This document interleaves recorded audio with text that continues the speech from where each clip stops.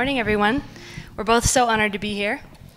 In alignment with the purpose of this presentation, we've chosen to speak collaboratively, not necessarily to overemphasize the Venus-Mars dynamic for the mythologically inclined, but simply to model the process of synergy and synthesis that we believe to be inherent in the relationships amongst the sciences and arts. First, we'd like to introduce ourselves and the nature of our work to give you a greater context for who we are and how we arrived here at the EU conference. For nearly a decade, David and I have been studying, teaching, painting, and exhibiting in galleries and museums, events and conferences in the United States and Canada, as well as throughout Europe and Australia. Over the years, collaboration has become foundational to our creativity and to our work within diverse communities. We represent a guild of artists in a master's painting lineage that has been handed down through time. This tradition emphasizes both technique and inner vision equally. Passing this lineage on to the next generation of artists, we will be among the first teachers at the new Vienna Academy of Visionary Art opening in the fall. David's art graced the cover of the 2010 publication of the first Manifesto of Visionary Art, a revolutionary treatise on the depth of ancient and ongoing art traditions by Canadian author and artist Lawrence Caruana. In 2009, Aloria and I founded Art Spirit Now, a cultural arts organization declaring the Renaissance is now as a meme with which to influence culture. Our purpose for creating this organization was to open doors to a new meaningful movement in the arts. In parallel to what we witness in certain domains of the sciences, reigning paradigms in the arts do all they can to maintain dominance even if their terms have long since expired. Based on our observations, it seemed as though contemporary art and science were in a similar predicament, and perhaps together we could lift ourselves out of this situation. In Portland, Oregon, we co-produced a multimedia arts event that included presentations, panels, gallery, immersive environments, live painting and music. Attendees expressed tremendous inspiration around the concept of a literal renaissance or rebirth of culture based on an interdisciplinary approach. Art Spirit Now evolved its focus to include three primary disciplines. In this culture wheel, art, science, and consciousness are represented by the three primary colors, while the nuances in between represent the full scope of the cultural organism. Their overlapping territory constitutes a complete circuit of the human experience. This graph includes cosmology, architecture, technology, music, and many other disciplines. However, depending on one's lens, these fields are entirely mutable. A year later, in 2010, while Aloria and I were on our art pilgrimage honeymoon in Europe, we began noticing an intriguing symbol, carved in stone on sculptures in significant places around Paris, both in and around the Louvre, as well as on monuments and buildings throughout the city. We were immediately gripped by this primordial image, and here's another example of an architectural detail inside the Louvre. This symbol seemed to appear everywhere we looked. One day, while searching Immanuel Velikovsky on the internet, we naturally came across the Thunderbolts tutorial video, which specifically answered our question, stating that this symbol was none other than the cosmic thunderbolt. Like many others, we were introduced to the world of plasma cosmology through Velikovsky and Worlds in Collision, which we had read years before. Upon return to the States, we met with Dave Talbot and Michael Armstrong in Portland, the city we'd been living in before leaving for Europe. Our world had come full circle, and the meeting of art and science has since been of growing interest in regards to the EU and Thunderbolts project. Returning to the meeting of art and science, that is, art with a capital A and science with a capital S, in that we'll be dealing with the broad definitions of these two disciplines and then working toward more specific examples. In this presentation, we'll be looking at art and science in three distinct ways: through the individual human experience, through the collective cultural body of humanity, and through the relationship to the electric universe paradigm. In this often cited diagram, art and science can be seen as reciprocal expressions of human capacity. The place where the two intersect is the fertile ground of potential, the state of wonder where anything is possible. To take it a step further, it is our basic foundational premise that art times science equals genius. By the way, this is the only equation you'll see in our presentation.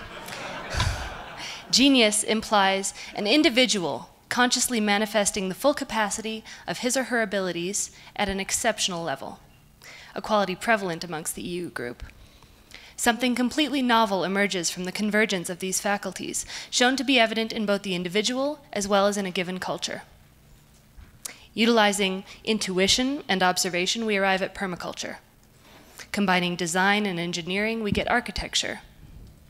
The qualities of imagination and analysis make up the polymath, or Renaissance man, or Renaissance woman. Robert Henry, artist, professor, and author of The Art Spirit, stated, "Genius is not a possession of the limited few, but exists in some degree in everyone. Where there is a natural growth and a full and free play of faculties, genius will manifest itself." The most apt metaphor for the meeting of art and science is the human brain in its diversified arenas of functionality.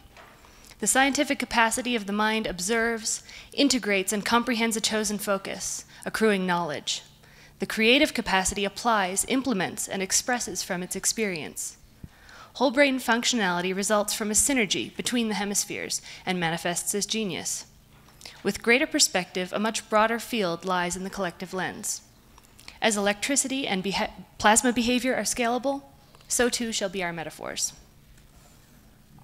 In the modern era of competition and separation, art and science have succumbed to deconstructionism, a reduction of the wholly functioning and interconnected universe into its constituent parts. Antiquated modalities have little more to work with than a dissecting table, and of course, gravity. When seen exclusively through this lens of deconstruction, the view of the cosmos becomes devoid of meaning, just as a human form in a painting loses meaning, creating a sense of isolation.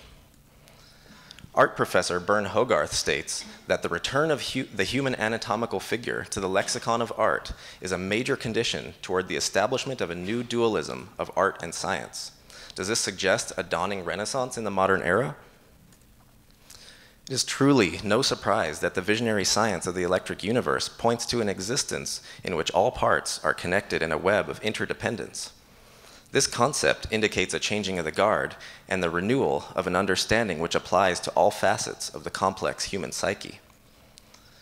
As this idea of interconnection permeates the new frontiers of science, an advancing model is implied for a fully developed network of fully developing people. Interestingly, among artists, expressions of interconnectedness also represent a distinctly unique and unifying paradigm. Today's visionary artists illuminate a unifying thread through time, combining hidden meanings within the world's diverse traditions. Through a wide lens that integrates a broad range of cultural perspectives, a universal image language emerges. A defining symbol of the Thunderbolts project and of the Electric Universe Conference is the cosmic thunderbolt, or the Vajra. This image offers us a unique potential to bring seemingly distant worlds together. This is but one example of innumerable sacred images that hold deep significance for the many layers of human beingness. This object is a historical record carved in rock, a ritual instrument or supernatural weapon for religious ceremonies, a plasma discharge as scalable phenomenon, as well as a work of art and an object of reverence. It all depends on one's perspective. Each of these definitions represents a narrow view of reality, though if recombined, we can begin to assemble a cohesive picture.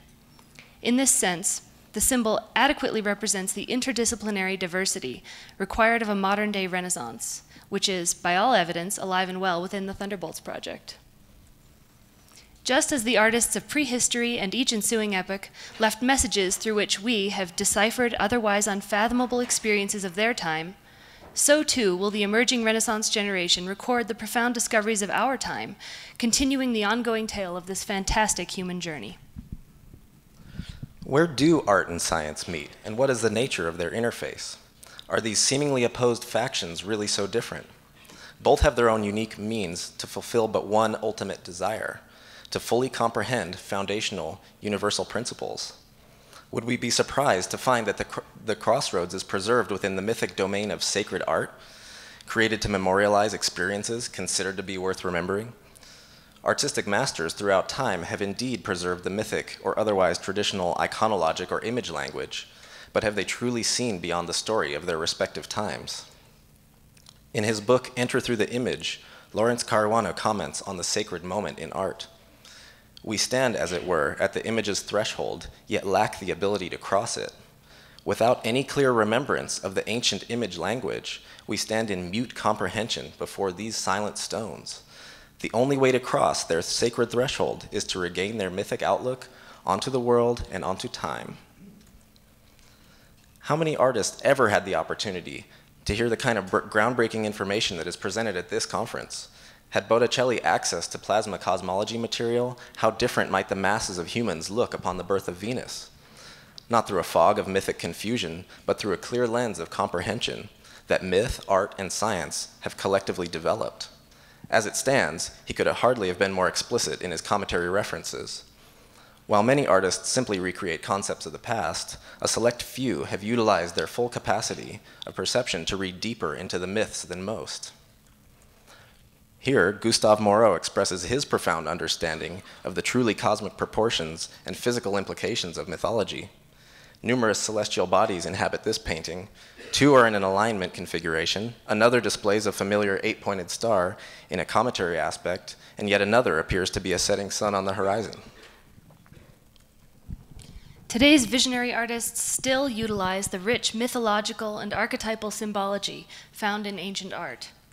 Science has the potential to offer greater clarity to these symbols, illuminating their true origins and imbuing them with meaning beyond the limitations of esoteric understanding. The scientifically inclined artist bases their process and development on patterns observed in nature. They will then set out to express an inner vision that conveys a relationship to the greater universe, as he or she has adequately defined the various elements which give meaning to the perfection in nature.